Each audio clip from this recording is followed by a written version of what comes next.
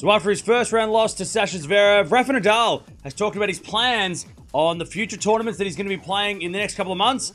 And it does exclude a big event coming up in a couple of months' time. Let's go have a look at what he said in the press conference after his loss. This is what Rafa said in the press conference. If it's the last time I played here, I'm in peace with myself. I tried to do everything I could to play here. At least I did. Even if I lost, that's part of the business. It was the first week I felt ready to move without limitation, but it's not enough. My body has been a jungle during 2 years. It has been a big fight waking up like a snake or a tiger had bitten me. I need to prepare myself and clear my ideas about the calendar. My main goal is to prepare for the Olympics and to prepare well to be healthy here. Playing Wimbledon looks difficult for me now to make the transition to grass, having the Olympics to play on clay just after. I have to analyze, but I don't think it would be smart after all the things that happened to my body. So there you have it. So Rafa's planning to play the Olympics, which is great, but he might not play Wimbledon, which is not great because he won't be playing there for possibly the last time if this is his last season, as he has said before that it is.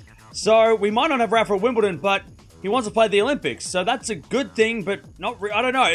It's a smart reason, though. Not playing Wimbledon because of the grass, change of surface, and then going back to the clay, that's really going to be brutal on his body. And I'm sure he's not going to be the only one who's talking about this and maybe skipping Wimbledon if they maybe don't think they're going to do well there. There's a guy called Casper Ruud who might not do well on the grass and might just skip it and go and play the Olympics where he might be a chance of the medal. So Rafa, he's going to be possibly skipping Wimbledon to go play the Olympics and not have to do that surface change that is going to be brutal on a lot of players. But let me know down in the comments below. Do you think we're going to see Rafa at Wimbledon? Is he going to play? He said he might play. He said he's not a smart idea to play, but he might play. But what do you reckon? He's on the entry list, so he's at least in the tournament at this stage. Rafa Nadal might sacrifice Wimbledon to play the Olympics, which is back on clay.